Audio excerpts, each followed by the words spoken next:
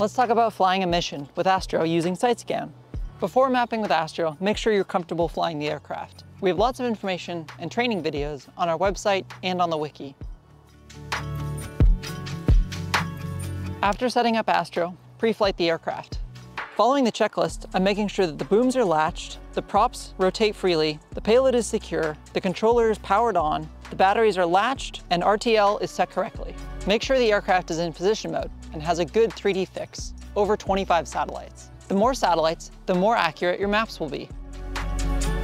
Check the fail-safes are set correctly, and the aircraft will return to you with a loss of signal or with low battery.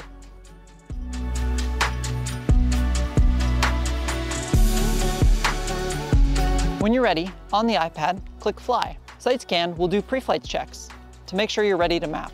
Before taking off, make sure you're ready to take over with the HearLink controller in case of an emergency. Any input you give to the HearLink will automatically pause the mission and give you full stick control. Slide to take off, and Astro will climb to the set altitude, then begin the mission.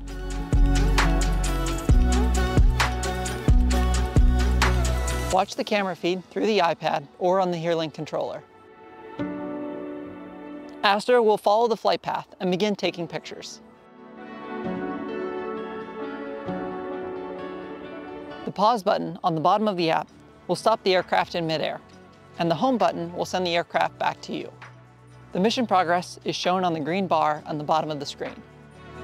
If the battery gets low, Astro will automatically come home and land. Wait for the props to shut off before approaching the aircraft. Hot swap the batteries one at a time.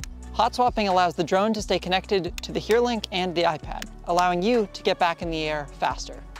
After hot swapping the batteries, press continue, and the aircraft will automatically take off again.